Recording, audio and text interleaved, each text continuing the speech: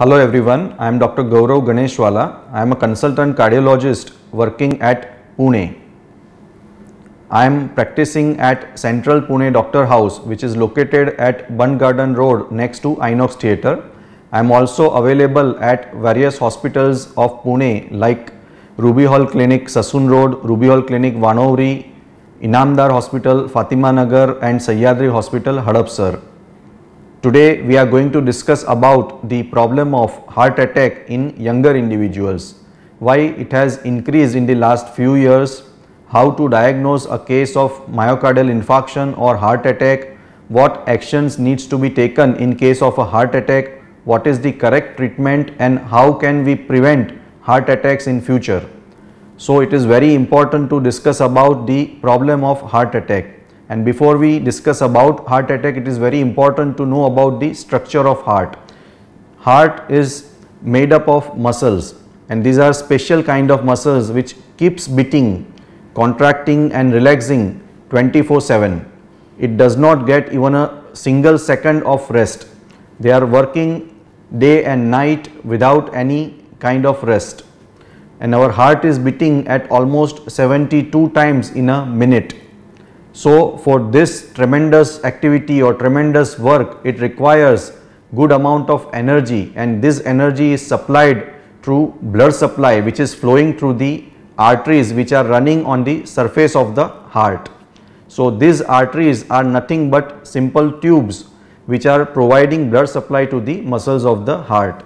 Now in some individuals there is a development of deposition of cholesterol in the inner surface of the arteries. So this is called a plaque or atherosclerotic plaque, and whenever this plaque gets sizable in amount, it causes reduction in the blood supply to the muscles of the heart. So in such cases, when the blood supply is not adequate, patient gets symptoms of chest pain or breathing difficulty. Sometimes this pain is also associated with excessive sweating or giddiness. So all these symptoms are because of the reduction in the blood supply to the muscles of the heart. Now in some unfortunate individuals, on an unfortunate day, this plaque gets ruptured and the lipid material, it comes out into the circulation and it attracts the blood cells, and these blood cells actually gets mounted on the ruptured plaque, and this leads to complete closure or near complete occlusion of the artery, and in these cases the blood supply to the muscles is severely reduced. So the blood supply is reduced, there is no nutrition to the muscles, and that is why the muscles are crying, and the crying of muscles is nothing but the chest pain of heart attack. So in case of heart attack, there is a complete disruption of the blood supply to the muscles of the heart, and that is why that portion of the heart is getting damaged, and that is why patient gets chest pain. Now it is very important to know what is the pain which is generated from heart, because there are many other possibilities. If a person is getting pain in the chest, apart from heart attack or heart related chest pain, there are other possibilities like gastritis. Gastritis in simple word we know as acidity problem. Apart from acidity and heart related pain, many individuals also develop muscle related pain or bone related pain, which we call musculoskeletal pain. So how to differentiate heart related pain or angina from other etiologies like musculoskeletal pain or gastritis? So remember, the pain related to heart attack is very severe. It is once in lifetime experience, and this pain is severe crushing type of pain, or many patients mention it as a severe tightness of the chest which is radiating from center of the chest or left side of the chest to the left arm. In some cases it may also be radiated to the right arm. In some cases patient may get back pain or neck pain or jaw pain, and this pain is associated with excessive sweating, profuse sweating. In some cases patient also has breathing difficulty, and some cases patient may develop abnormal heart rhythm which can give complaints of palpitations or ghabrahat, and this can sometimes lead to fall in the blood pressure, and because of that the circulation to brain is also reduced and patient may get symptoms of giddiness or chakkar aana, what we classically come to know from our patients of heart attack. So remember, when you have a severe chest pain in the center of the chest or on the left side radiating to the arms, back, neck or jaw, it is associated with sweating, associated with breathing difficulty or giddiness. These are very classical symptoms of a heart attack, and in this case you need to go to a nearby clinic or hospital and take an ECG. In 90% of the cases ECG can diagnose a heart attack. So if you have this kind of complaints, don't waste time at home. Rather than taking home remedies, it is better to go to a nearby clinic or hospital. Just take one ECG. This ECG can identify a heart attack, and if there is a heart attack, it is important to go to a bigger hospital where cardiology facility is available or cath lab facility is available, because this kind of patients with heart attack, they require hospitalization and further advanced treatment to prevent the further damage to the heart. Now coming on to the other possibilities of chest pain like gastritis or dyspepsia or acidity. So this pain is more commonly after a intake of oily or spicy diet. Many patients get that if they have not consumed any food for a long time, that means during fasting the pain is more common. In some cases immediately after a heavy meal it is common, and remember, it does not give you symptoms of breathing difficulty or sweating. It is usually a burning kind of pain in the center of the chest. It may be associated with vomiting or loose motions in some cases if the gastritis is also associated with diarrhea or gastroenteritis or food poisoning. Now the third possibility is musculoskeletal pain. The musculoskeletal pain is more superficial in origin. So many a times when you press on the chest wall, you may get some pain on pressing the chest wall. So that is the pain related to muscles. In some cases when you are turning on one side or you are lifting something, you may get pain. So that is also related to muscles or bones. So pain on movement is more commonly with musculoskeletal origin of pain. So this is how you differentiate the different possibilities in a patient with chest pain. Now coming on to the heart attack, why this heart attack problem has increased especially in the younger individuals in the last decade. Previously, if we see the classical teaching, the heart attacks were more common in elderly individuals more than 60 years of age, and even in females it was more common in the postmenopausal females. However, in the last few years we are noticing that even younger individuals in their 30s and 40s are getting major heart attacks, and some of them are even losing their lives. Now it is very important to identify this heart attack and to prevent the further damage and save a patient's life. So that is why if you have a severe chest pain, as I already described, you must go to a nearby hospital, take an ECG, confirm that it is not a heart attack, and in case if it is a heart attack, go to a major hospital where cardiology facility is available and a heart specialist is available. So when there is a heart attack and it's a major heart attack, in our language we call it ST elevation myocardial infarction. In these cases immediate action is necessary. So there are two options. One option is giving blood thinning agents. So these are called thrombolytic agents. So these are blood thinning agents which actually dissolve the blood clots which are formed on the ruptured plaque, and it revascularizes the artery. So the blood flow is again initiated and the damage to the muscles of the heart is limited. Now whenever there is an availability of a cath lab is a place, it is like an operation theatre where angiography and angioplasties are done. So if you are in a hospital where cardiology facility is available, cath lab facility is available, in that case it is better to go ahead with an emergency angiography and identify the blockage.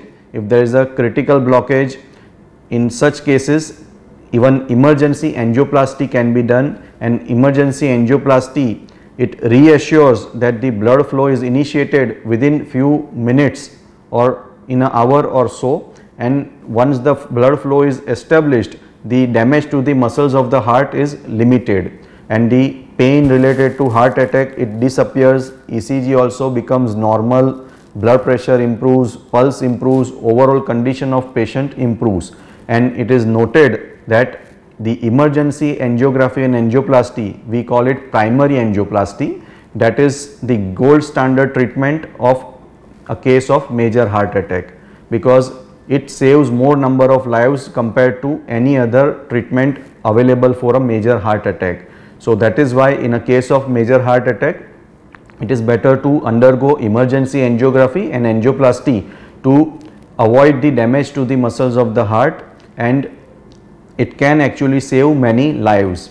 Now once angioplasty is done, the next important thing is to take the medications regularly. So in initial few days, 1 or 2 days, patient will be in ICU or CCU.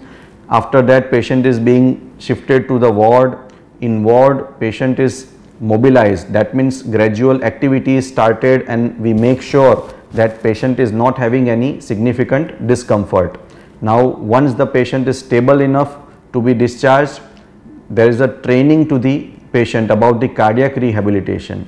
Now this cardiac rehabilitation again is very important, because many of these individuals who are in their 30s and 40s, they are really depressed after an episode of heart attack. So giving the proper training about the exercise, diet, in some cases when patient is obese, it is important to give them advice about weight reduction. Some of them also have a psychological effect after myocardial infarction or heart attack, so they also require some psychosocial guidance with a psychiatrist or psychologist. So this is all part of cardiac rehabilitation. Now what should we do to prevent further heart attack in future? So it is very important, apart from medicines of course we need to take regularly. Patient will be on blood thinning medications, cholesterol related medications. If patient has some other risk factors like diabetes or blood pressure, they will be on some medications for diabetes or blood pressures. So medications are important, should never stop medications after a heart attack or after angioplasty without advice of your cardiologist. And apart from medications, it is very important to know about the lifestyle modification and exercise protocols. So in lifestyle we have different components like controlling the sugar, controlling the blood pressure, controlling the cholesterol levels, being more active, avoid psychosocial stress. These are all very important components in the lifestyle modifications. So in diet overall we should have less of saturated fats, should avoid or reduce the amount of oil, ghee, butter, cheese, dairy products which are rich in fat, ice cream, sweets, chaats, farsan, deep fried products, bakery products, all these things should be in limited amount, and especially the processed food or refined sugars should be avoided because they are very harmful, that can increase the bad cholesterol, the LDL cholesterol or triglyceride levels. Now what should we eat? So fresh fruits, vegetables, especially green vegetables, whole grains, nuts, salads, this should be consumed in good quantity, because vegetables and fruits, they are very rich source of vitamins, minerals, and they are very rich in fibers. So it actually reduces the body weight and it also controls the levels of bad cholesterol and improves the level of good cholesterol. The dal, they are very rich in protein, so that should be encouraged. Drink lot of water, hydration is also very important. So as per your dietitian or cardiologist advice, you must drink lot of water, because hydration is also very important in this post myocardial infarction or post heart attack period. Now many patients ask us about the type of oil, which type of oil is better for a patient with heart attack. So remember, the olive oil is usually considered as a best oil for patients who have suffered from heart attack. However, it is very costly and it may not be possible for everyone to buy or purchase olive oil. So in such cases, we may even go for the other oils like sunflower oil, rice bran oil, safflower oil. But remember, the quantity of oil should be less. Now, apart from diet, the alcohol intake also should be in limits, and especially post heart attack for initial 3 months, it is advisable to avoid alcohol. The excess alcohol intake can damage the inner surface of the arteries, and this can lead to formation of cholesterol plaques in the arteries, and that can actually increase the risk of future heart attack. Smoking also should be discouraged. Tobacco chewing is also not a good practice. The nicotine in cigarettes and tobacco can also damage the inner layer of the blood vessels, and that can actually lead to future heart attack. So that is why smoking, alcohol and tobacco should be discontinued immediately post myocardial infarction or heart attack. Exercise is also a very important component. Being physically active not only reduces body weight, but it also controls the levels of bad cholesterol. It helps in controlling diabetes, helps in controlling blood pressure. So it can actually help in many risk factors of heart attack, and it is like a training for the heart which has developed a heart attack. So a heart which is more active after a heart attack, that recovers faster compared to somebody who is physically inactive. So that is why physical exercise should be encouraged. However, depending on the function of the heart, it is your cardiologist or the physiotherapist who will decide what level of activity to be started in the initial period, and once the heart attack is 2 or 3 months old, after that a person comes back to his normal physical status. Now, what kind of exercise is usually prescribed in the immediate post heart attack period? Walking is the best exercise in immediate post heart attack period. So it not only improves the blood circulation in the overall body, but it also makes the muscles stronger. The heart muscles as well as the other muscles of the body become stronger with regular walking. So it is usually recommended that the patient should be started on gradual walking from the 2 weeks after a myocardial infarction or a heart attack. Initially, patient can have a walking of 10 minutes daily for 1 week. In the next week, he can increase to 15 minutes daily. Slowly, we can increase to 20 minutes daily. In such a manner, we can go up to 30 minutes every day by the end of 1 month after heart attack. And by the end of 2 months, if patient is able to walk 30 minutes daily, we can slowly increase the level of exercise. Apart from diet, exercise, reducing the stress is also very important. Especially a person who has suffered a heart attack, he is under constant stress, and the family support, friends can also help in reducing this psychosocial stress.